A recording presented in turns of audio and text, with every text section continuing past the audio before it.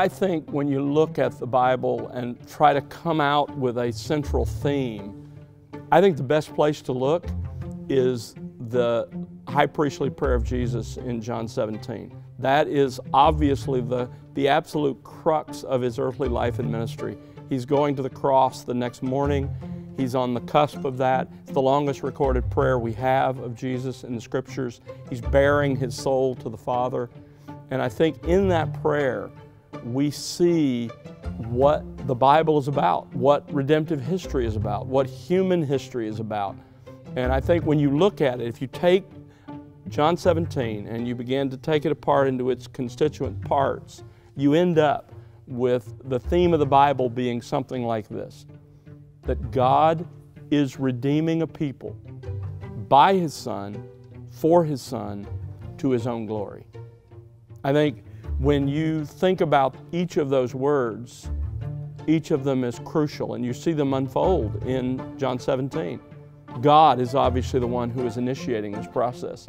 In eternity past, in the council of the Trinity, He decided to create, He decided to allow man to fall, and He decided out of that fallen humanity to redeem some to Himself and to give as a love gift to His Son. So God is redeeming.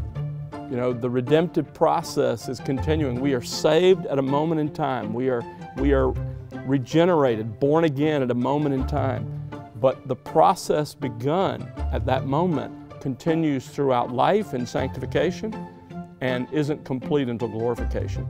So He is redeeming. It's a process that started with the sending of His Son and the accomplishment of redemption in the life and ministry and death, of course, and resurrection of Jesus.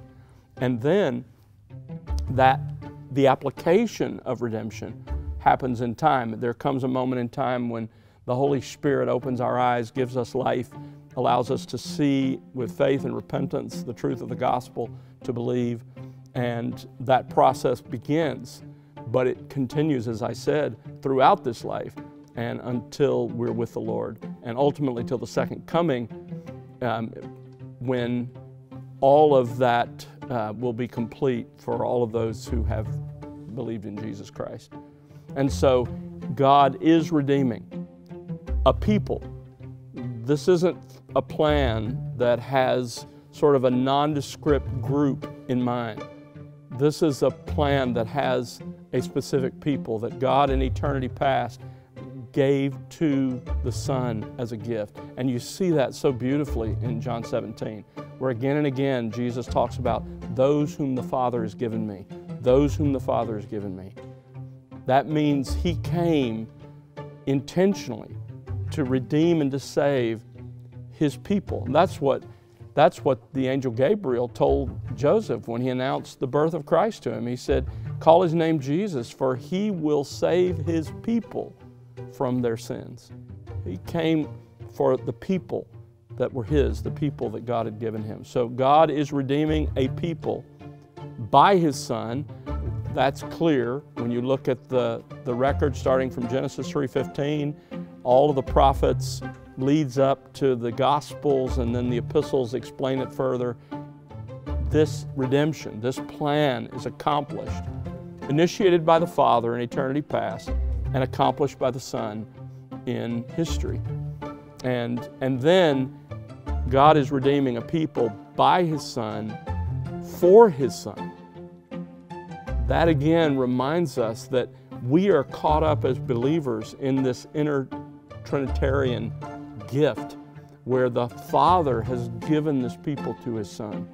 And so He's redeeming a people that the Father has given Him. They are for Him. All things ultimately, right, are by Him and through Him and for Him, but in a unique way, those whom He is redeeming are His, and He wants them to be with Him.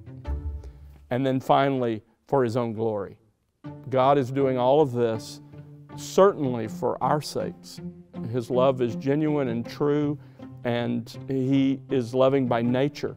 And so His love and grace is set upon us. But the ultimate purpose of God is beyond us, and that is His own glory. To display to all humanity, to the angels, and even to the Son, His glory by all that He's accomplishing. So that's the theme of the Bible. God is redeeming a people by His Son, for His Son, to His own glory.